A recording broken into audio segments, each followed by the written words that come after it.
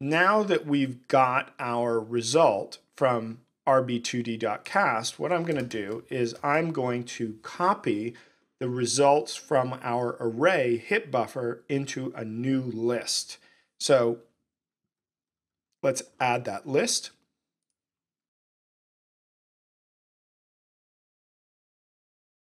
It's going to be a list of raycast hit2d objects. And it's going to be called hit buffer list.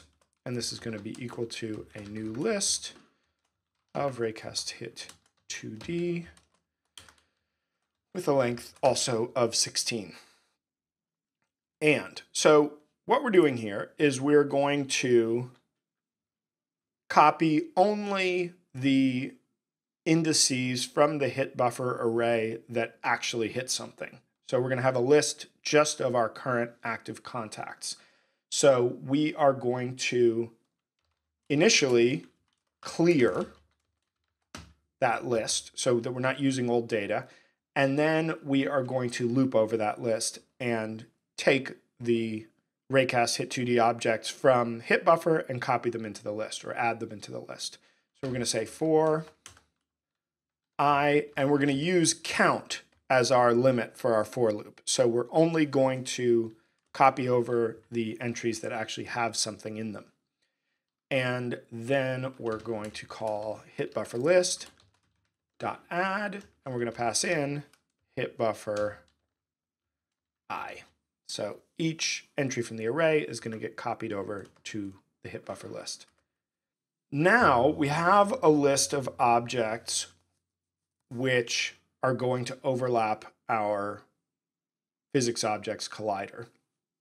So the next thing that we want to do is check the normal of each of those raycast hit 2D objects to determine if the thing to determine basically the angle of the thing that we're colliding with. We're going to loop over hit buffer list and compare the normal to a minimum ground normal value. So first let's add the for loop. So we're going to say for int I, and then we're going to use hit buffer list dot count. First of all, we're going to declare a vector2, which is going to be called current normal, and that's going to be equal to, current normal, and that's going to be equal to hit buffer list I dot normal. So we're going to check the normal of each of our raycast hit 2Ds in our list. Then we want to compare it to a minimum value. So we are going to add, and this we're going to make public. We're going to add a public float, which is going to be called min ground normal y. And this is going to be equal to 0.65. And I have actually some little graphics that I made to illustrate this. And I'll show those in 1 second. So what we're trying to do here is we're trying to determine if the player is grounded or not, right? And the main manifestation of that in our game is that the player is either going to play her falling animation or her idling standing still animation. So we're going to check if current normal.y is greater than min ground normal y, and we are going to do the following. So we're going to use this to set the player's grounded state. So what we're checking here is if the angle of the object that we're going to collide with means it would be considered a piece of ground or something we can stand on. So if we didn't check this, we might get into a situation where a player has jumped towards a vertical wall, right, and is colliding with it, but because they're registering a collision, might think, oh, I'm standing on the ground, right, and switch to the grounded state. So by checking the normal, we can only set the player to grounded when the player is standing on the ground, of a certain angle. Now, it's worth noting that this controller will not allow players to slide down slopes unless they're sending input to move, aka moving horizontally. So it's possible to get into corner cases where the player registers as not grounded when standing on a slope that's too steep. So if it's important to allow this behavior, then you're going to want to extend the controller, or you could simply choose a maximum allowed slope for your levels and tell your designers not to put in slopes that exceed that. So I have a little image that I made here. So this shows just visualizing the ground normal. So here we can see that the ground normal is a green line, which is perpendicular to the surface that the player is standing on, right? So in the first image, it's pointing straight up. In the middle image, it's not visible, right? Because she's jumping, there's no contact. And then in the third image, we can see it's pointing at this sort of 45-degree angle away from the slope that she's standing on. And we have that's the green line, and then the velocity is represented by the red line. So hopefully that visual makes it a little bit easier to understand what I'm talking about here. I know it's a little abstract. So we're going to need a Boolean variable to keep track of whether the player is grounded or not. So we're going to add that.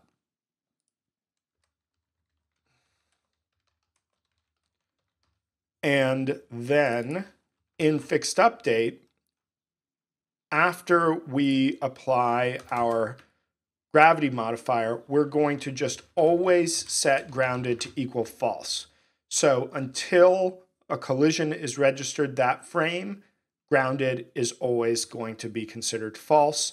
And because of gravity, right, she's always going to be pushed down, and therefore we'll register that collision and set it appropriately. And then here, if our conditional evaluates to true, we're going to add grounded equals true. Now, the way that our movement is going to be handled is, as I mentioned before, we're going to be addressing the movement along the x as one call to this movement function, and the movement along the y as a separate call to this movement function. And this is because it makes it easier to handle slopes. So what we're going to do is we are going to add a Boolean to the function signature to say a bool called y movement, right? And because right now we're dealing with vertical movement, we're going to set, when we call movement from fixed update, we're going to add true. Now, in our collision checking, we're going to check if we're moving along the y, then we need to add a variable for our ground normal. This is going to be a protected vector2 called ground normal. And then we are going to, if we're moving along the y, we're going to set ground normal to equal current normal, and current normal dot x to equal 0. Now, we have our current normal. The next thing that we're going to do is we're going to calculate the dot product of it and our velocity and store this in a variable called projection. So outside of the braces for our if statement, we are going, but inside our for loop, right, we are going to declare a new float called projection, and that's going to be equal to vector2 dot dot, and we're going to pass in the velocity and the current normal. So what we're doing here is we're getting the difference between the velocity and the current normal and determining whether we need to subtract from our velocity to prevent the player from entering into another collider. And the situation that we want to avoid is, let's say we have a sloped ceiling above the player and they jump up and hit their head. We do not want to just kill their velocity dead and have them fall straight down. We don't want them to pass through the ceiling. but we want them to kind of hit their head and then scrape along the ceiling a little bit, continuing their horizontal movement. So we're going to calculate this using vector2 dot dot, and then we're going to check if projection is less than 0, meaning this is returning a negative number, then we are going to set velocity to equal velocity minus our projection multiplied by the current normal. So we're going to cancel out the part of our velocity that would be stopped by the collision. Lastly, before setting the position, we're going to check if the collision in our list's distance is less than our shell size constant. And if it is, we're going to use the shell size for our distance instead, and this is to prevent us from getting stuck inside other colliders. So we are going to add a float called modified distance, and this is going to be equal to hit buffer list I dot distance minus shell radius. And then we're going to check, or we're going to say distance equals modified distance if distance is less than modified distance. We're going to use modified distance, otherwise we're going to use distance. And so finally, we can actually set the position of our rigid body 2D, taking into account the modified velocity based on our collision projections.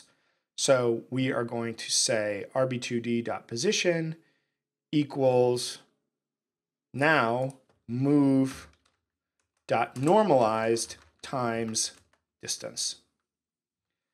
And save. And let's take a look. So back in Unity, we can play our scene. Ta-da! Our box now collides with the floor. And we've got our collision checking working. So in the next segment, we are going to implement, now we've got vertical movement, right, which is so far only controlled by gravity. In the next segment, we are going to add horizontal movement, which is, we're going to leverage our existing movement function, just pass in some different values.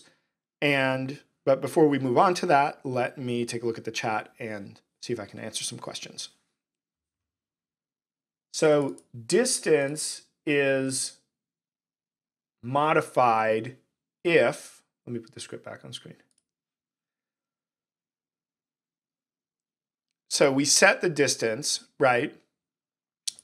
And we're going to ignore all of this if the distance is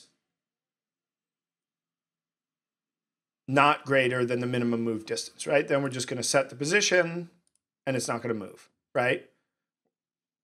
If the distance is greater than the minimum move distance, we want to modify the distance only if the distance is going to result in a value smaller than our shell size, which is going to cause us to stick into a wall or something.